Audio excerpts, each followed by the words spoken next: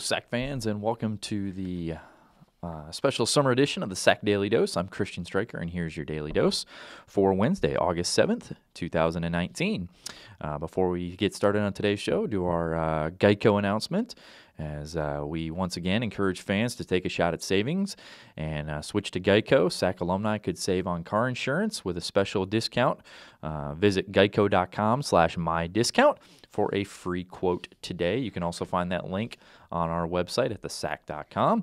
And once again, we thank Geico for their generous support of the South Atlantic Conference. So we're going to jump right into things as fall sports have officially arrived, whether games have started or not. As we announced last week the South Atlantic Conference preseason football poll, and also last week, the end of the week, we announced the preseason all-conference teams.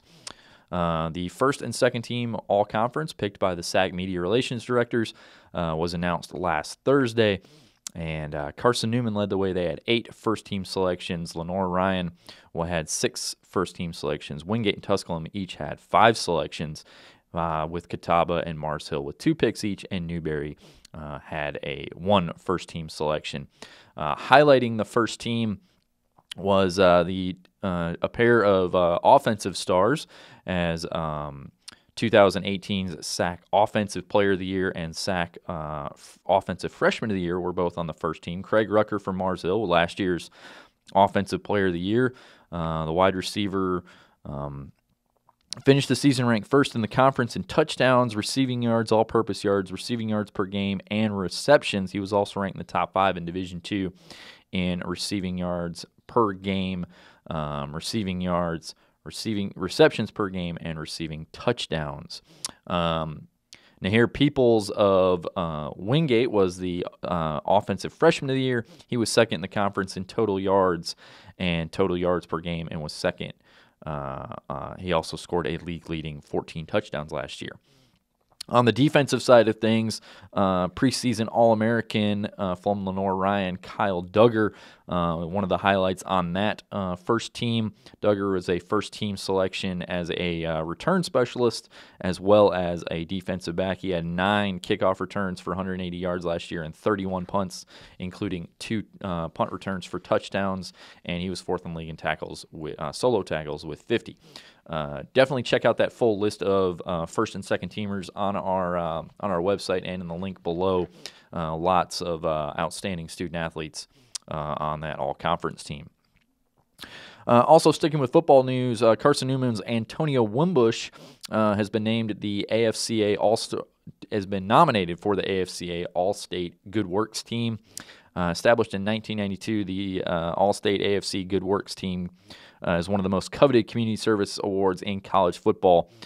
From the 137 nominees, a final roster of 23 award recipients will be announced in September, bringing together 11 players from the NCAA Football Bowl subdivision, 11 players from the NCAA Football Championship subdivision, Divisions 1, 2, 3, and NAIA, as well as 1 honorary coach.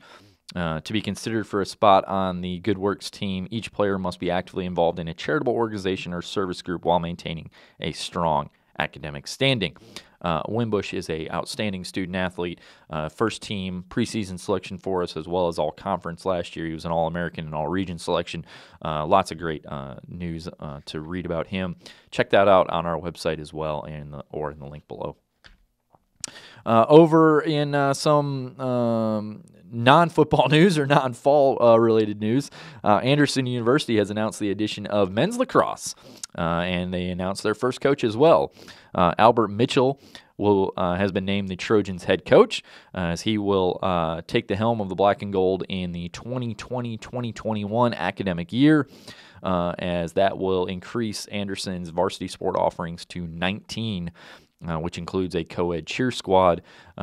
In the 2021 season, which is when they'll compete the spring of 2021, the SAC will have 11 members sponsoring the sport of lacrosse. So 11 of our 13 at that time will have lacrosse. So UVA-Wise and Carson Newman are the lone exceptions to sponsoring men's lacrosse, and that will also include that year the addition of national powerhouse Limestone. So very exciting for the SAC as we move into the coming years with men's lacrosse as Anderson adds it. Coach Mitchell spent the last 2 years at UMass Lowell as a co-recruiting coordinator, defensive coordinator, face-off coordinator. And he will spend the next year preparing a schedule and recruiting student-athletes. While at UMass Lowell, he led the Riverhawks to 13 victories in the past 2 years, including tying a program-high 8 wins in 2018. His defense allowed 10.6 goals per game during the 2018 season, and also posted program records of 13.53 saves per game.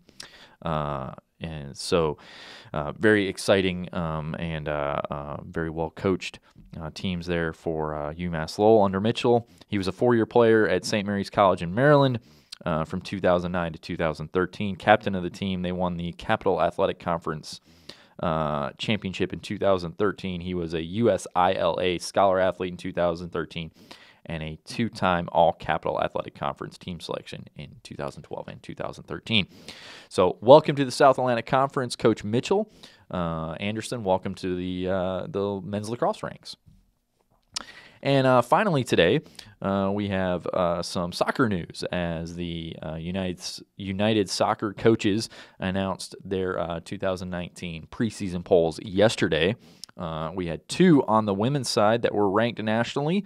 Lincoln Memorial will be the number 19 team going into the season, and Carson Newman will be the number 21 team. LMU closed out the season in 2018 with a record of 14-5-2. They were the SAC tournament champions, and they advanced to the Southeast Region Final. Carson Newman finished the year 15-4-1. They were the regular season champions. They advanced to the Southeast Regional a year ago. They ended up losing to LMU in the semifinal in PKs at that regional. You can check out the full poll of the United Soccer coaches on our website or in the link below. Also, we did have 1 men's team receiving votes, and that was Queens.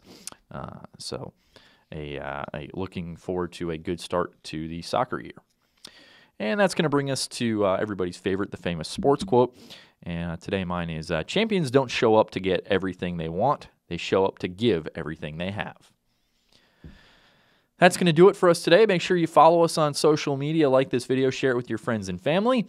And we will get back to our 3 times a week shows coming up in another couple weeks. August 19th, we'll come back to the 3 times a week, and we'll start seeing more than just me on the show. We'll rotate it around the office, and everybody can get a chance to show you the SAC Daily Dose. Thanks for watching, everybody. Have a great rest of your week, and we'll see you next time.